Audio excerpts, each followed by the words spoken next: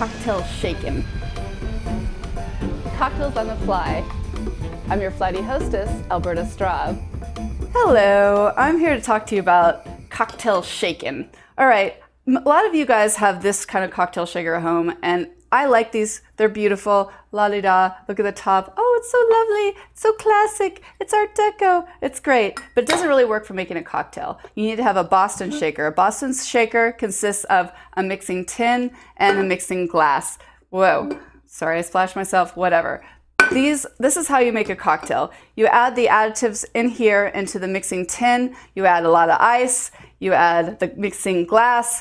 You hit it so you create a seal, shake vigorously, and then crack it gently and pour. That is how you make a cocktail. The reason why these are great is because the metal creates more surface area to cool and the cocktail quicker, so you have less dilution. It's easier, it's more versatile. You pour, you can use any number of mixing glasses that you may have at your disposal.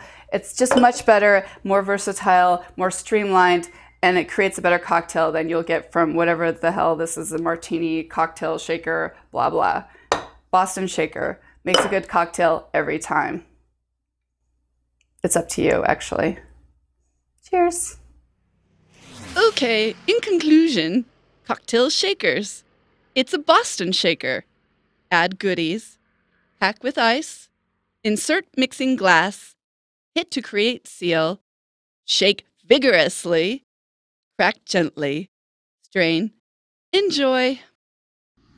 The best thing about being a bartender is that because I have the alcohol, people have to do what I say. Like, you may be a bank executive, you may be in charge of a couple $1 million a day, transferring here and there, but I'm in charge of the liquor, so you have to sit down and be quiet until I'm ready to serve you your cocktail, because you know you want it, you know you do, I know you do. Your liver's going dry, I'm talking to you, you have to listen, and then I serve you your cocktail, and you're very grateful, and I'm grateful too.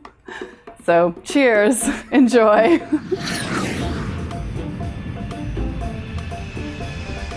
Cocktail shaken.